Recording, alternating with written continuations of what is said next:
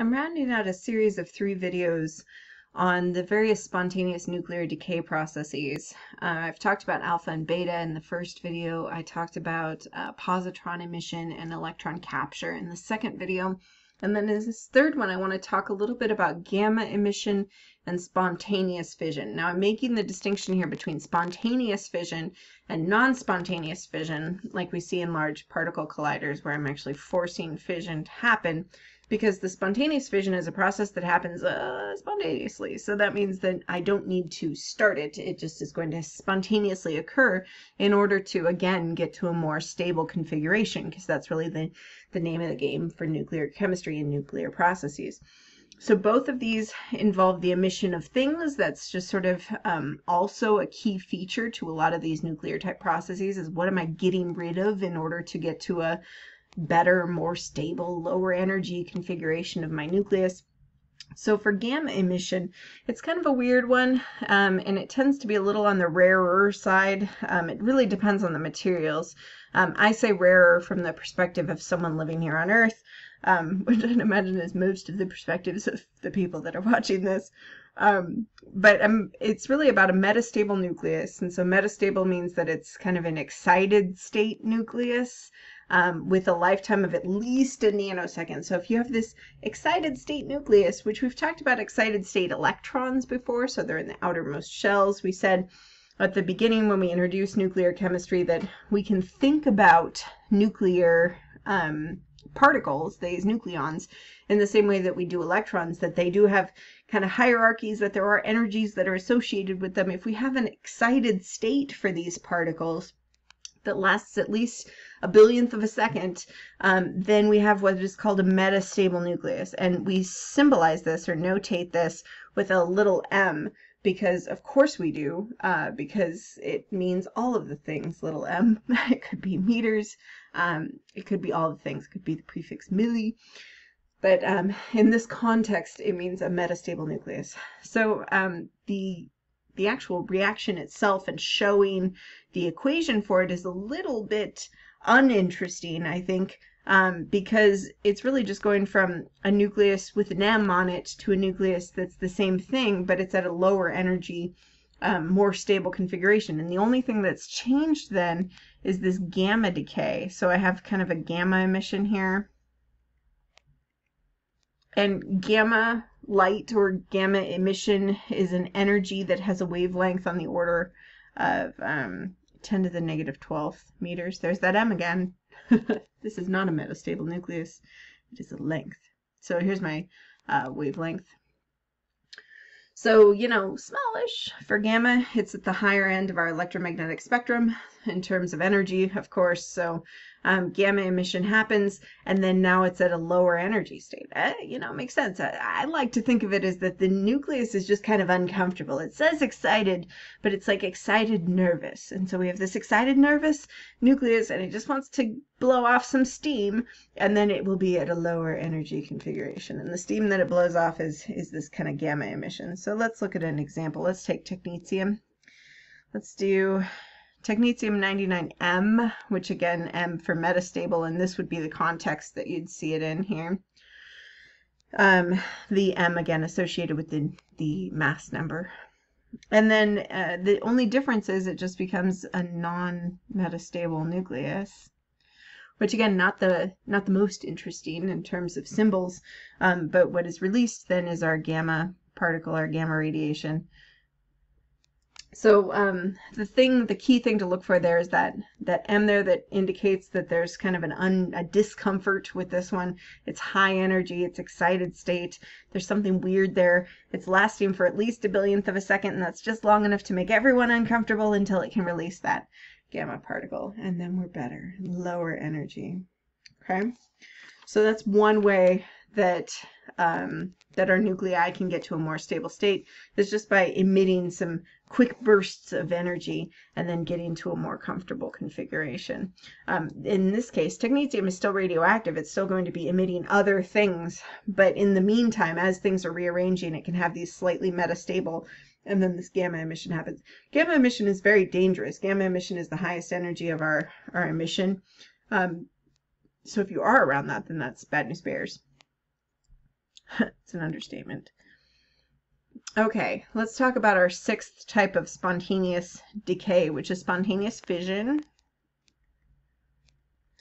I'll talk in later videos about fission that happens through nuclear bombardment. That's a slightly separate thing because that's a non-spontaneous process that is caused by something else. Now, fission in general is splitting apart a large nucleus.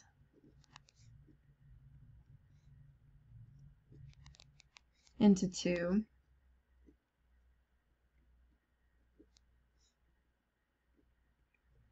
Now, if this happens spontaneously, then the nucleus of the atom has decided that the only way it can get to a more stable configuration is to break into two smaller bits. So when I say a large nucleus, I'm talking about mass numbers that are greater than 89.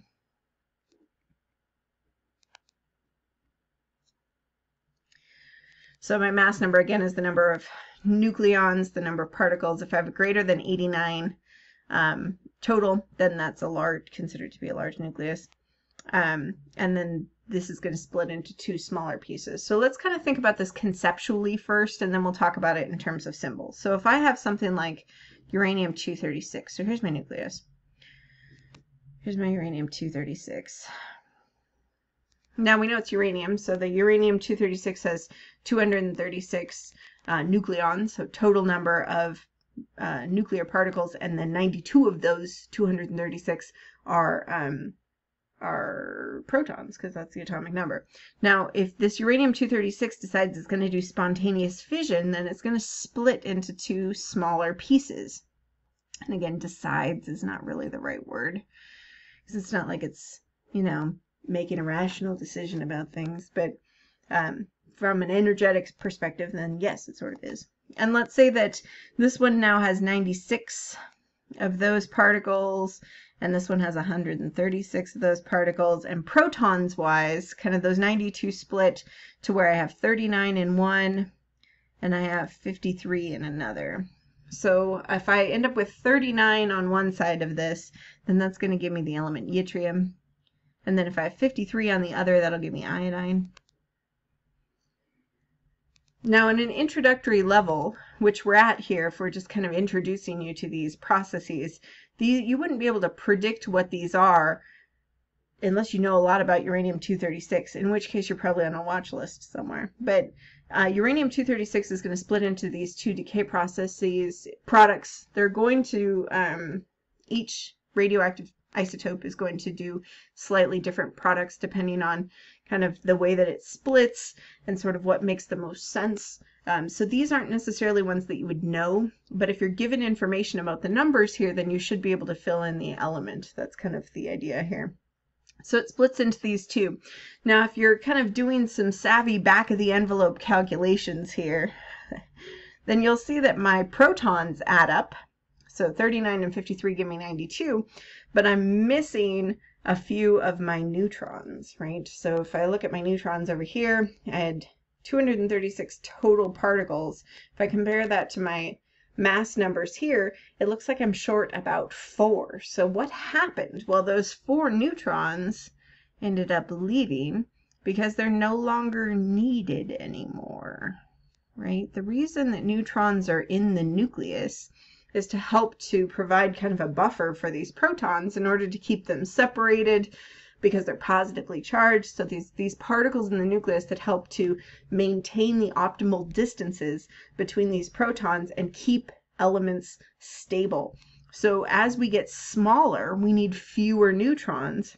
And so if I spontaneously fission into two component pieces, then these neutrons have to go somewhere. So I have 4 neutrons that are just taken off. And now these neutrons can go and potentially, if they're fast flying, split other nuclei. So this process is spontaneous at the start, and then the products of this process will also cause non-spontaneous fission in other things, potentially, kind of depending on the environment, depending on how fast flying these are, etc. So we have some neutrons that are just kind of bebopping around into the universe. So this is sort of the idea.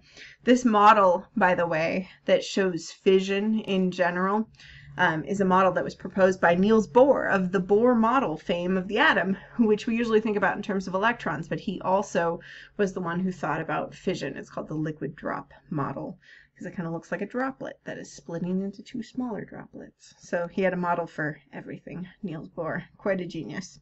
Okay, now if I'm thinking about this in terms of symbols, so here's my uranium-236. It is spontaneously fissioning into my two products here, which again have to be given to you, or at least parts of them have to be given to you so that you can intuit the rest or calculate the rest.